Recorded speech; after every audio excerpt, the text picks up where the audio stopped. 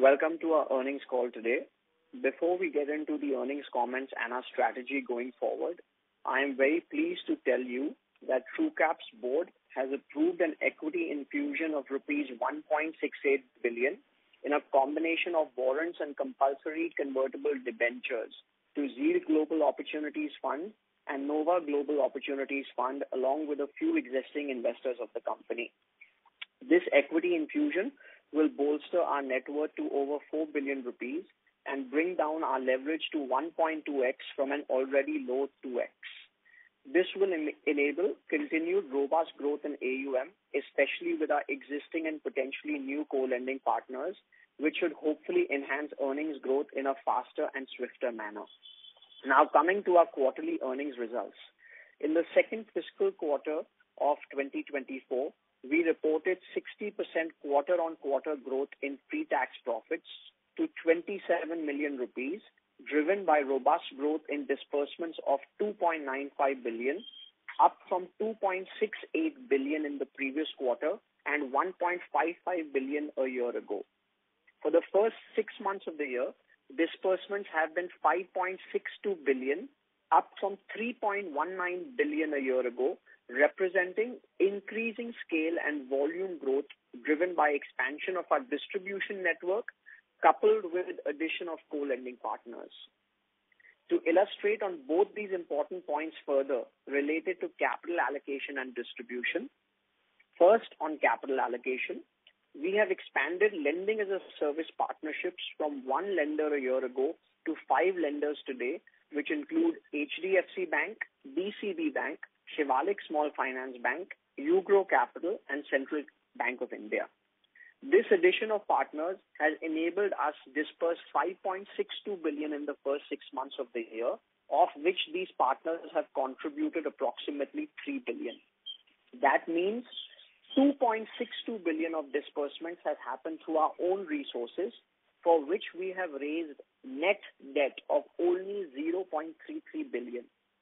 This goes to show that with 0.33 billion of net debt raised in the first half of fiscal 24, we were able to grow disbursements by 5.62 billion and our AUM by 1.9 billion, which essentially is the difference of 7.7 billion at the end of September minus the AUM on March 31st of 5.81 billion.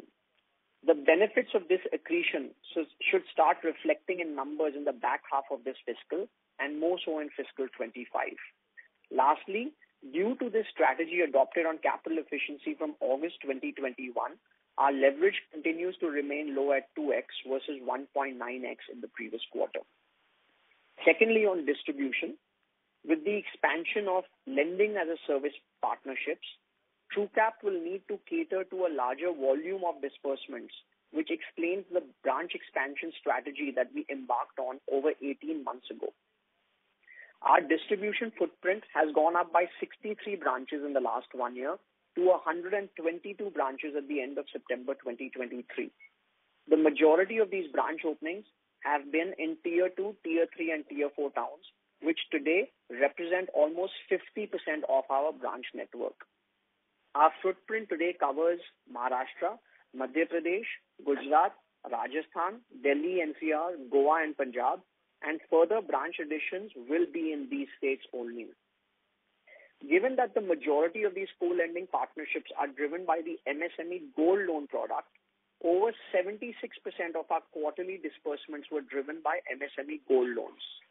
Our track record in the gold-backed product has been fairly resilient, with over 18.5 billion of cumulative disbursements done in the last 3.5 years, with only 53 million being taken into auction where we have recovered more than 109% of principal plus interest and given money back to the customer. Gross NPAs in this product are a meager 5 basis points. In the collateral-free MSME business loan product, we have dispersed 0.72 billion in the quarter, up from 0.55 billion in the previous quarter. Cumulatively, we have dispersed 5.67 billion in MSME business loans, with our gross NPAs in that product being 2.8%.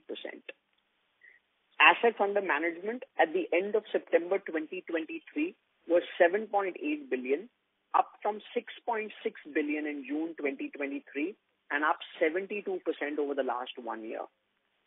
The product composition of our total on and off balance sheet AUM today is 65% in gold loans, 34% in MSME business loans, and 1% in loan against property and personal loans, which are in run-off mode. Active customer count, which was 23,450 in September 2021 and 57,150 in September 2022, is up to almost 81,000 customers today. Gross NPAs were flat quarter-over-quarter at 1.1% versus 2.8% a year ago. This improvement year-over-year has been driven by a relentless focus on resolving legacy LAP and personal loans, which last year contributed to almost 60% of our total gross NPAs. Today, only 11% of our NPAs come from legacy LAP and personal loans, which are also in the process of being resolved by the end of this fiscal year. Collection efficiency in the gold loan product is well north of 200% due to prepayment, repayment, plant closures, etc. While for the business loan product, collection efficiency has ranged from 92 to 95% since September 2022. On the net interest margin, which came in at 5.5%, still lower than our desired range of 8%, a few things have happened. One is due to the rate hikes being passed on to us from June 2022 onwards, we have seen margin compression. Secondly, incremental funding cost that had come down in the June 2023 quarter has been flat since then, which resulted in lack of improvement in the NIM in the September quarter. To improve NIM going forward, the company is writing more business with lending as a service partners, which gets funded at a fixed hurdle rate to the partner. Coming on to cost to income, which we are looking to improve through productivity and tech enhancements. We dispersed almost 40,200 loans in the September quarter versus 35,000 loans in fiscal 1Q and 22,600 loans in September 2022. This means we have averaged close to 442 loans made per working day in the previous quarter versus 380 loans in the June 2023 quarter and 248 loans a year ago. Almost 48% of our branches have broken even, and we expect this number to go up to 65+% in the current fiscal. More than 37% of our branches have an AUM in excess of 40 million rupees, and we are now very keenly focused on substantially improving branch productivity, which is measured in loans per day, per branch, per person, and the resulting profitability it brings to the business. As mentioned on the prior call, the pace of increase in adding new branches will be slower for the rest of fiscal 24, and OPEX as a percentage of AUM should decline in the last quarter of this fiscal and in fiscal 25. Furthermore, with several other initiatives being undertaken by the company to substantially enhance business volume through tech enhancement, our cost to income should start to see material improvement in fiscal 25. In conclusion, we want to wish everyone a very happy Diwali and now open the call for questions and answers. Thank you. Thank you very much, sir. Ladies and gentlemen, we will now begin with the question and answer session. Anyone who wishes to ask a question may press star and 1 on their touchtone telephone. If you wish to remove yourself from the question queue, you may press star and 2. Participants are requested to use handsets while asking a question. Ladies and gentlemen, we will wait for a moment while the question queue assembles.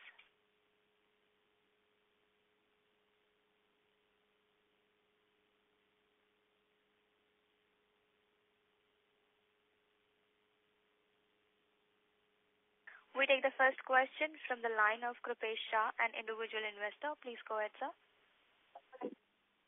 Hello. Yes, Mr. Krupesh. Hello. Yes, sir. Yeah. Good morning, sir. Thank you for giving the opportunity. So my question was about the gold loan. So gold loan has increased over 60% of our loan book. So, and also about the co-lending, is it a big part of our book going ahead? And why there are lower margins and growth is low for the company overall? So on gold loans, that's 65% of the total AUM, which includes the on plus the off balance sheet. In terms of co-lending today in terms of writing business, it's gone up to about 39% of total AUM. And this number will go up to about between 42 to 45% by March 2025. I don't think growth has slowed down. Growth has actually been fairly resilient.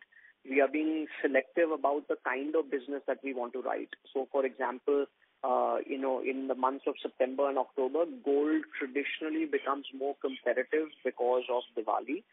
In those times and in times when gold prices go up in a fairly robust manner, we get somewhat cautious. We don't want to compete at pricing that is not sustainable for the long run, number one. Number two, in terms of gold prices going up, while that's good for the business, that can be very good for lending as well. We tend to be a little more cautious in those times because any kind of exogenous shocks which can lead to a swift decline in gold prices will not be good for the business and more importantly not good for customers. So we tend to be more cautious in those times, due to which September and October have been a little slower than prior months, but that's perfectly fine. In the unsecured business loan category as well, we have made the product much simpler, but at the same time, the selection criteria is fairly onerous. So it's better to write good business, maybe at a slightly lower yield, than to write more voluminous business at a higher yield, where the risk of delinquencies and the risk of provisioning increases at a later stage. Okay, so going ahead, what would be the profitability target of the company? So we would not like to give any formal guidance in terms of profitability, but the idea is to first obviously strive towards getting to a 2% ROA and then further up from there. I think in the last year to year and a half, our profitability has been slightly lower due to the branch expansion that has happened. So as I mentioned in the opening comments as well, we have added more than 65 branches in the last 1 year. In fact, 31 of those branches came in the June quarter itself. So there's a capex and there's a capex and opex cost associated with starting those branches. It's also important to remember that when you open the branches, the expense comes first and the revenue comes later. So there's a tail effect that there will be a catch up on the revenue and the earning side as well. These branches are now breaking even in a shorter time frame because of co-lending relationships. So as more than 48% of our branches are broken even, which we've guided to about 65% will break even by the back half of the year, you should see a good jump in profitability going forward. But we would not like to give a formal guidance on the profit number. Oh, okay, sure, sir. And the last question is about recently we have issued warrants over here, and we have done multiple rounds for this fundraising. So what is the reason and where would be this utilized? And are we expecting more such fundraising rounds going ahead? So I don't know whether multiple rounds. So there's an equity infusion that has been approved by the board yesterday, which is on a combination of warrants and CCDs, compulsory convertible debentures. So about just under 60 crores is expected by the end of December, with the balance coming in, which is almost about 109 crores, which will come in over the course of the next 18 months.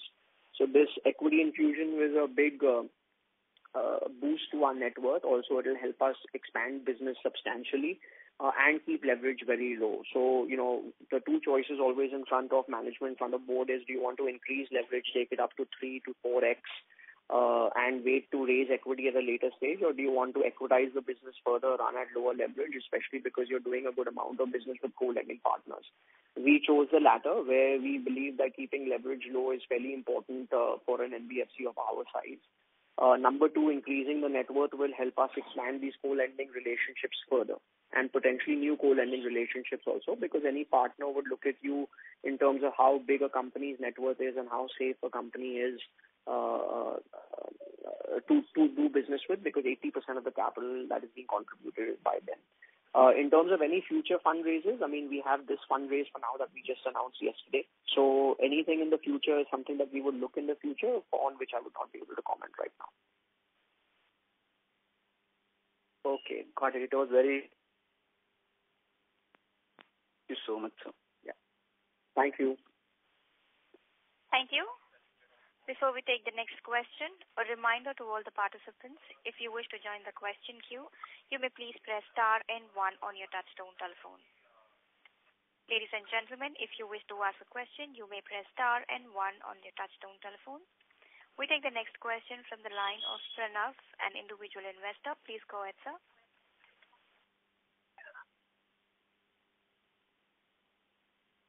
Mr. Pranav, your line is in the talk mode. So Hello. please go ahead. Am I audible? Yes, sir. Yeah, I had a couple of questions.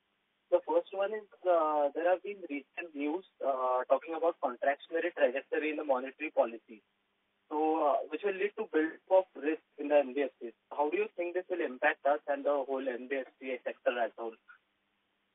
Pranav, I'm sorry, I couldn't hear your question clearly. Can you speak a little louder, please? Hello, am I audible now? Yes. Yeah, so there have been recent news talking about contractionary trajectory in monetary policy, which will lead to build-up of risk in NBFC. So how do you think this will impact us and the NBFC sector as a whole? Sorry, I'm still not understanding your question clearly. There have been talks about contractory trajectory in the monetary policy. Okay, what do you mean by that? Sorry, I'm still a little unclear. So there have been a hike in interest rate by RBI. So that's what I'm talking about. Okay. How will it impact us? Yeah, so, I mean, hikes in interest rates over the course of the last 1 year when the RBI raised by 250 basis points has impacted us on the net interest margin primarily, and that's why you've seen a contraction from 7.5% to about 5.5% for us. So it has clearly impacted us very, very directly. We are expecting this impact to dissipate, which means that it should reduce going forward. So our net interest margin should improve going forward. The reason for that is because in the previous 2 policy meetings, the RBI has actually not raised rates. And we feel, I mean, it's more of, we feel that hopefully that should be the case going forward as well, where there would not be any more further rate hikes, but obviously that depends on the inflation trajectory and depends on a lot of other exogenous factors like the Fed, etc. But for us on the NIM, a few things are happening. One is on the funding side. Hopefully with the equity announcement as well, we're looking to see how we can reduce our cost of funds on the incremental borrowing that we are taking from banks. So whatever we are borrowing incrementally, hopefully that should come to us at a lower rate relative to what we borrowed in the past, number one. Number two is when we are funding more of the business through co-lending partnerships, that funding happens at a fixed rate to the partner. So both these together should help in mitigating NIM compression going forward, and it should help us to improve our NIM profile over the course of the next 12 to 18 months. Okay. Understood. So the next question I have is how do we compete against our other NBFCs and other peers in the sector? Because many other peers are also following the similar trends, like they are also entering into gold lending, etc. So how do we strategize to compete against them? Sure. So, this is a question that almost everyone asks. Firstly, if there was no competition in the space, then either there's something not correct in the space because of which there's no competition. India is a very big market, and rightfully so, there is competition. I can't speak for other NBFCs or other financial institutions, but for ourselves, what we do is we choose the pockets that we really want to compete in. So, for instance, when we decided we wanted to be in the gold-backed business loan product, we chose the states that we wanted to be in and very carefully calibrated where in those states we wanted to be in based on the demand for the products. So the states that we spelled out, which are Maharashtra, Madhya Pradesh, Gujarat, Rajasthan, Punjab, Haryana, Goa, etc., were the states that we chose. We decided not to go down south because it was more competitive than we wanted it to be. And in these states, then we selected where we wanted to have our branches. So almost 84% of our branches are in Tier 2, Tier 3, Tier 4 towns. We feel we have no differentiating factor being in a Tier 1 town. Tier 2, Tier 3, Tier 4 is where we think we can compete. What we do have is certain products which may be different from some of the competition. And I would not like to spell out all the detail on the products because then we're giving away our competitive edge. Right. And how you assist the customer. I think Tier 2, Tier 3, Tier 4 towns is more about how you assist the customer. Customer service, while it's a very simple word to say, is very difficult to execute. So, there has to be a certain differentiation, which we feel we've done a decent job in the customer experience given to this customer, and how quickly you can provide assistance to the customer as well. You have to also, ensure there's in the gold product, especially this quick disbursement and quick redemption ability as well for the customer. In the business loan product, which is the collateral-free business loan product, there's a lot of documentation that is required. So how you can assist the customer in that, and how you can make their life easier so that they can continue with their day-to-day business while they still try to take a loan. I think that is the most important differentiating factor for us.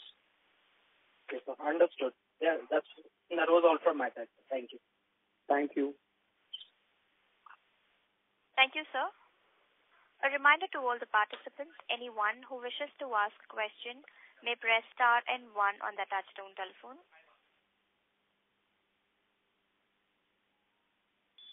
Ladies and gentlemen, if you wish to ask a question, you may press star and 1 on your touchtone telephone. The next question is from the line of Ankur Gulati, an individual investor. Please go ahead, sir.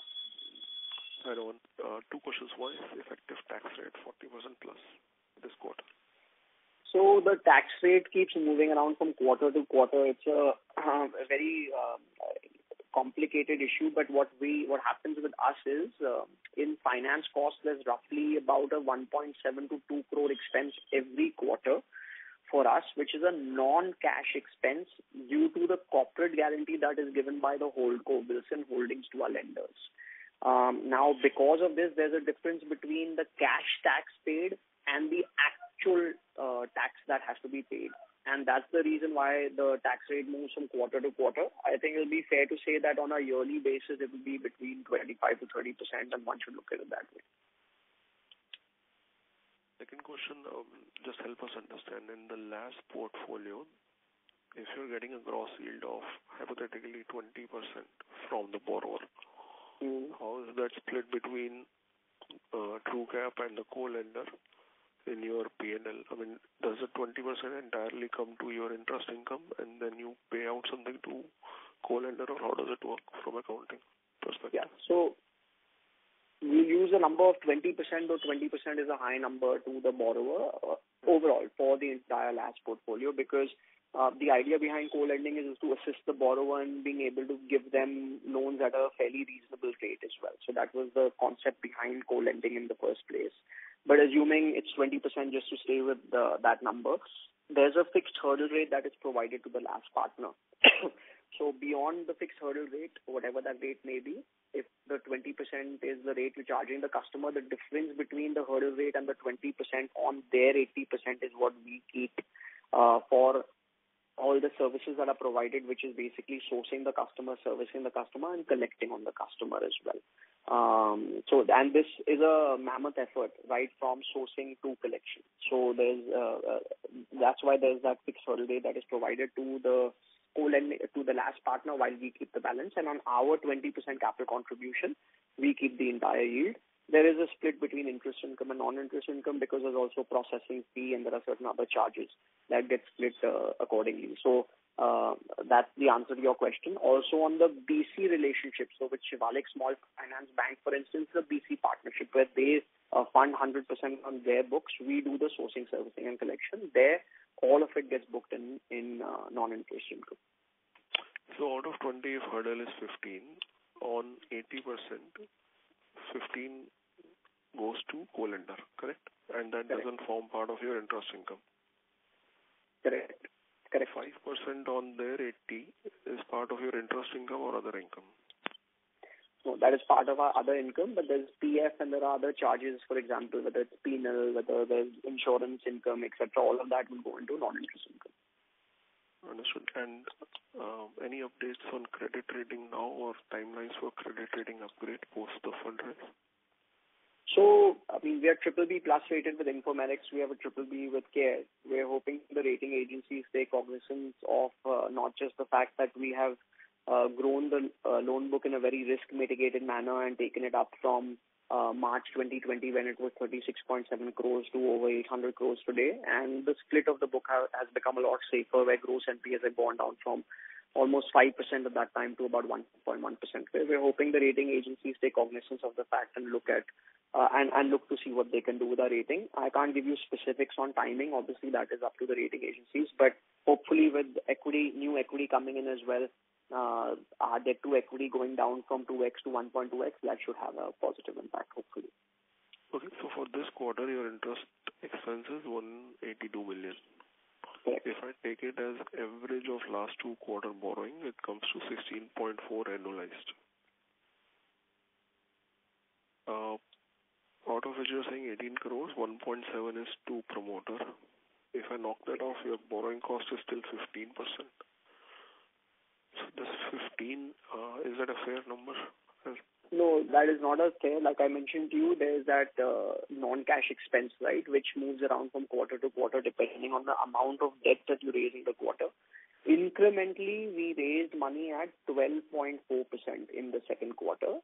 It was slightly lower in the first quarter, which is closer to about 11.9% in the first quarter. And I mentioned that in my remarks as well, that the sharp decline that we saw in the first quarter was not replicated in the second quarter. Second quarter, it was actually up a little bit, and that is, I think, the rate environment globally and not just in India. So incrementally 12.4. Our total cost of funds today are about 12.9%, which has gone up from 11.9% 12 months ago. And the reason for that is the rate hikes got passed on to us. Our endeavor is to bring this down by about 100 to 150 basis points over the course of the next 18 months. So just help me understand 12.9 on current borrowing of, I think, 470. I'm very happy to take that with you offline, Ankur. We can run you through the whole math line by line, no problem at all. I think it would be more appropriate if we take that offline. Credit rating, if there is an upgrade, to what, 100 plus basis points? So whatever happens, if you have a credit rating, whenever that does happen, that again is dependent entirely on the rating agencies, how they look at how safe of an entity we are now going forward, given the fact that our net worth should be closer to about 400 crores. And we've done 4 rounds of equity infusion now with this one over the last 4 years. Incrementally, the funding cost will go down. It's not that it will go down on the entire back book, but incremental funding costs should go down. The difference between a BBB plus and a BBB rated entity, for example, the difference would be close to about 100 to 120 basis points on incremental funding. Obviously, if you go into the A minus rating, whenever that does happen over a period of time, then the difference becomes much larger because a lot more banks can fund you much larger amounts once you break into the A family. Okay, fine. All right, thanks. Thank you, Uncle. Thank you, sir. Ladies and gentlemen, if you wish to ask a question, you may press star and 1 on your touchtone telephone.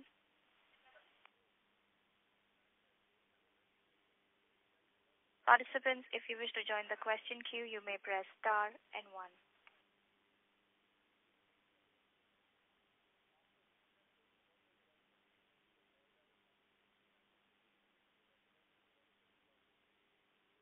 As there are no further questions, I would now like to hand the conference over to the management for closing comments. Thank you everyone for joining the call. Wish everyone a very happy and prosperous Dhanteras and happy Diwali. Look forward to talking to you all on the next call. Thank you very much. Thank you. On behalf of TruCap Finance Limited, that concludes this conference. Thank you for joining us, and you may now disconnect your lines.